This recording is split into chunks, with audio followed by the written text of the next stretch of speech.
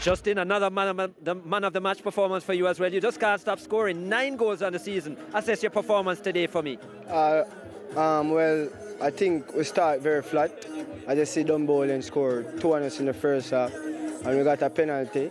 And in the dressing room, we told ourselves that second half we're coming out and display a better performance for the TIVOLI Garden FC from TIVOLI. You mentioned a flat start to the first half, and I totally agree. In fact, the penalty kick, I think, was arguably your first touch of the game.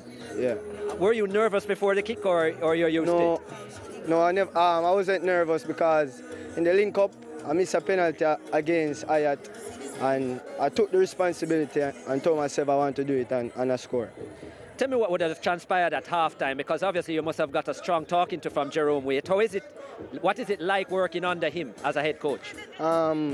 Jerome Waite, he demands a lot from his players, and he also about the physical aspect of the game. All right, you look at this 2-2 result. Do you think that's a fair result?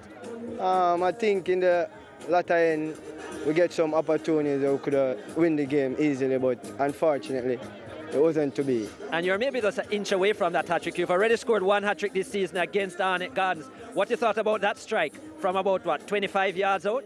I think, watching it just now, I think I have a lot of more space, could have bring the ball, but I took the opportunity and hit it from there. All right, keep going from strength to strength. Congrats on your performance. Enjoy your goals and get some rest. Yeah, thank you. Justin Dunn.